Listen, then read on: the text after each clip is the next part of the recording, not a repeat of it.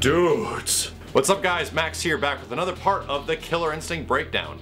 This is gonna take all the time that I spent at E3 playing Killer Instinct 2013, summarizing it into a few videos and topics that I think should possibly be covered, because I see them brought up a lot by people when they watch some of the videos that I've been putting up of the game lately.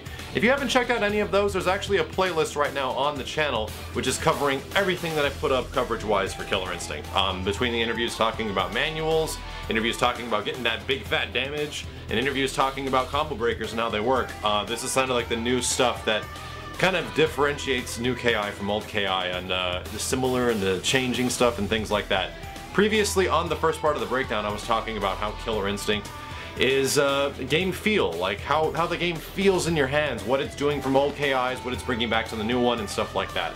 And it's kind of interesting when the perspective of these developers comes into light and I realize like what they're going for. And what I wanted to talk about today was kind of what the characters look like, which is only two so far right now. Actually 3 technically, even though we can't play Glacius yet. Technically 3 characters, what the background stages look like, and what a lot of people are saying about the graphics. So first up, my impressions of the graphics. The character models themselves, I think, look pretty good. Definitely is striking when you look at it at first is the lighting effects, and how the characters are lit. The different things your characters perform with, like fireballs and stuff like that, affects the environment. There's a real cool effect I was asking one of the effects artists, and it's that when you throw a fireball, like when Jago chucks his fireball, the fireball is this glowing color, but what happens is, you know how when you see something really bright and that's brighter than everything else around it, that thing takes it up and everything gets darker around your field of vision, and that's what happens. So when you chuck this fireball, the fireball is the brightest thing on the screen at that point, and everything around it just like dims a bit. So you have this ultra bright fireball. What I found really funny about that was like, dude, he's chucking a fireball and he's outside in the sun and the fireball's brighter than the fucking sun. I found that to be kind of funny. So that's just one thing, and the fireball has this amazing lighting path that everything around it lights and explodes. And Saberwolf's got the same thing. Saberwolf has these like magic arms now, so when he does like all these magic infused moves, there's like a green hue, and that green like lights green everything around the stage and around the characters. Lighting effects are pretty good. I do really appreciate what they're doing as far as making the game feel next gen, because when it comes to fighting games, it's like you can cram all your polygons into something and all your special effects into one thing. It's like, what do you actually do with it now?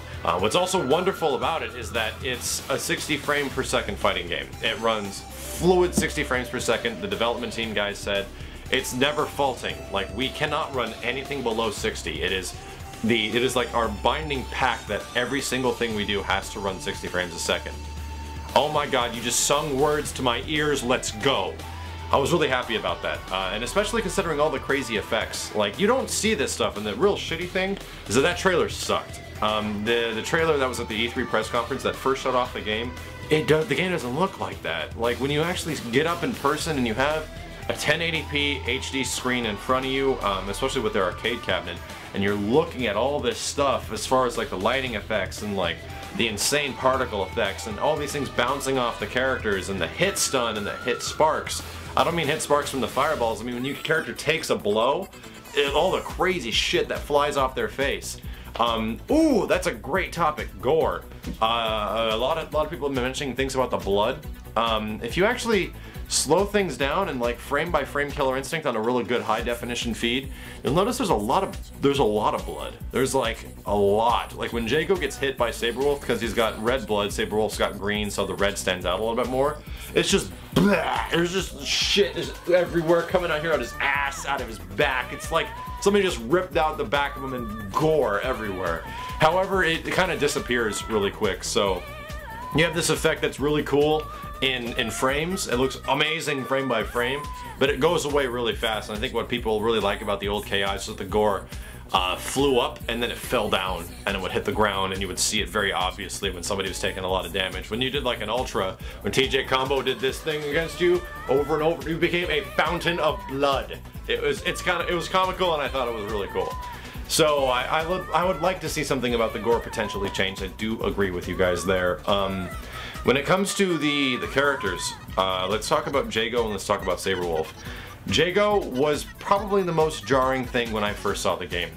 When I first saw the trailer, I was ridiculously excited, and I started watching more like the Jago combo video that I put up right after the trailer went up. I was a little jarred by his design, mostly because it looks like you took Jago, but you ripped his shirt off, and you kind of added like all this other stuff on top of him. And I was a little disappointed with his design, and I started to warm up to it after a little while. After I started playing the game a lot more, I started to dig his design because I was noticing things about him that were kind of telling a story a lot different than just the base character design. Because let's be honest, previous Jago is really cool and all, but oh my god, imagine just that character model, just that specific style of clothing on a full-fleshed 1080p 3D character model like in the KI 2013. With the ripped pants, and the bare midriff, and the fully showing arms. It'd be a little weird. Alright, it just looks a little weird. And those character models back in the day, considering the time frame those characters were made in, it's totally fine. He looked really cool. I still think Jago back in the day looks hella cool. And I still had some reserved issues with the new Jago. All I'm saying is that after the 3 days were over of playing a whole bunch of Killer Instinct, he was kind of growing on me, and I liked his design. One thing I will mention is that he's a much more dark character, and I hope I remind myself of this to talk about this topic after I talk about the characters. How the game, a lot of people are saying the game doesn't feel dark. Hang on a sec. So Jago's got this new design about him, that he's a much more embodied spirit of the previous character. The previous character was, in his story, a character that worshipped, you know, this tiger spirit, and it turns out the tiger spirit betrayed him. It was actually Gargos, the boss of KI2, which was brought by Ultratech. Anyway, the short story is, Jago's life has been a lie, and he rips everything off, he tarnishes everything that he knows about him, and he finds like a new path in life. So he's much more hardened, he's much more angry, is like kind of what it comes down to. So he like rips up his temple, and that's what the stage is. It's actually his temple. So there's a lot of cool things. Like if you notice, he wears these gigantic tiger knee pads. Like there's like a tiger face that's like on his knees, and when he bobs up and down in his combat stance, it looks like the tiger's mouth like opens up and is like specifically is like a tiger's mouth is like, you know, biting down. I thought that was kind of cute. There are other things about him that I think I might like to see hopefully changed in the future, but for the most part I can't really argue because he looks really good animated. If you actually watch the characters in animation, it looks really freaking cool, like the way he does certain things. His standing medium I think is really neat looking, and his standing heavy is also kind of cool looking as well. Anyway, I'm okay with Jago. If I had to give Jago as far as like a character design, I'd probably give him a B, in my personal opinion. Just that's completely, it's like when you talk about character design, it's so much just personal preference that it's hard to really argue with somebody whether it's good or bad.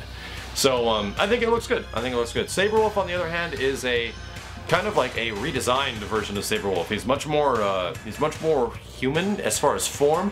A lot of the characters seem to thin out as well, which I kind of like that. I don't like for example, Street Fighter 4 have the huge bulkiness about them. Even though Jago's this ripped muscle man, he's still got like a thin frame, which I think is much more visually appealing. Which is kind of how the Mortal Kombat characters are kind of designed. And Saberwolf follows suit. He's not as big and as bulky as he was in his 2D character art from the original Killer Instinct games. But I looked at his story as well, so here's where the thing kind of like gets me, where a lot of people are like, this game isn't dark at all. Like it's too bright, it's too Disney of a background. I will offer a little bit of a counter argument to that, because if you actually heard what Saberwolf's story is, he literally ripped his arms off, and through the process of that he got rid of the Ultratech like machine arms he had, and he magically infused new arms back onto his body.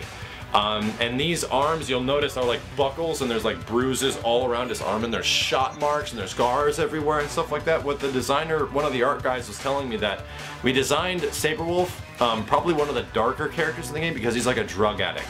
He's lost everything at this point. He's just trying to get every ounce of his humanity back, and it's all failing. He's gone to the dark arts now, and literally he has nothing left, so he literally stuffed his body full of drugs to try to make this process like bearable, and now he's just like this shill of a man. One thing you'll find really cool about this entire story, that's pretty dark, right? That's like even more dark than old KI. And in his idle stance, you'll notice he does this cringe, like this nervous, like drug addict cringe, and you can kind of like put it down to his feralness.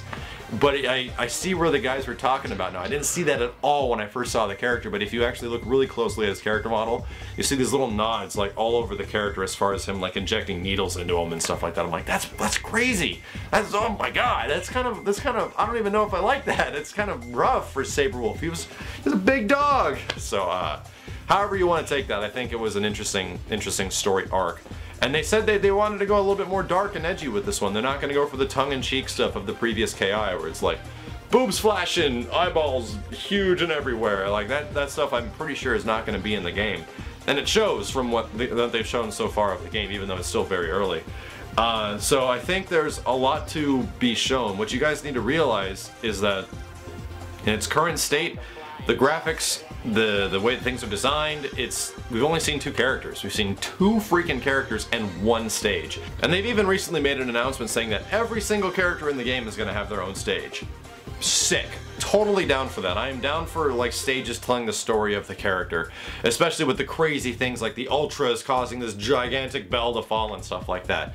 What I would love to do, what I would really love to do is to show you guys this stuff, because a lot of it you don't really see in many of the gameplay videos. And that's the problem, is that Killer Instinct, I think is a 1080p game. It might be rendering at something a little bit smaller. However, it's a high definition fighting game. There's a ridiculous amount of effects when you actually look at them. There's physics going on behind all of their clothing movement, they were telling me, behind like Saberwolf's, all of his like hair and stuff like that hangs off of him. All that shit is run off physics, as well as all the particle effects between blocking and fireballs and all this type of stuff.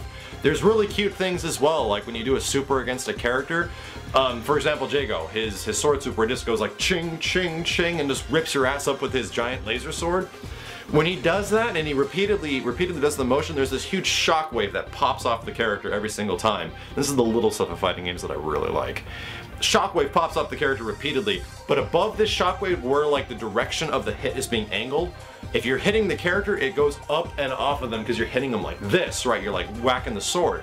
It looks cool. It looks very cool. I'm trying to think of things I don't like about the design, and like I said, it really comes down to some of the way the characters look. And I think I'm good with Saberwolf. I think Saberwolf gets like an A, in my opinion. I think he's well designed. I think Jago gets about a B.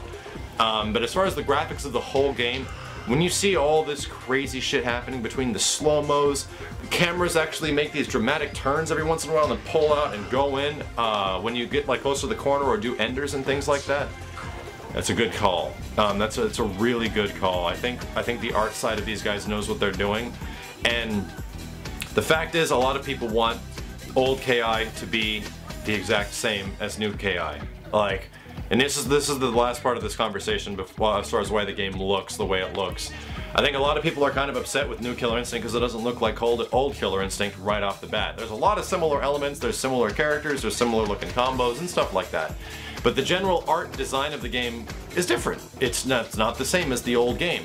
So hopefully you guys enjoyed a little bit of my opinion about the new KI and how it looks compared to the old KI. Let me know your opinions below, because I'm down for hearing what you guys want to know about this game. And if you have any questions, go ahead and ask, because I'm more than willing to take all the information and all the time that I spent playing this game and hopefully communicating it with people, because I did that for a reason. I really wanted to understand what I was looking at, what I was playing, what they're doing with the game and stuff like that. So stay tuned, guys. I'm going to talk a little bit more about Killer Instinct in the next breakdown. Besides the graphics, besides the game feel, I think I've already talked quite a bit about like the mechanics of the game between the interviews. So the next thing I really want to talk about in the Killer Instinct breakdown is the possibility of Killer Instinct maybe existing on other platforms besides just Xbox One. So stay tuned, guys. I'll be back very soon with that next part. My name is Max, and I'll see you next time.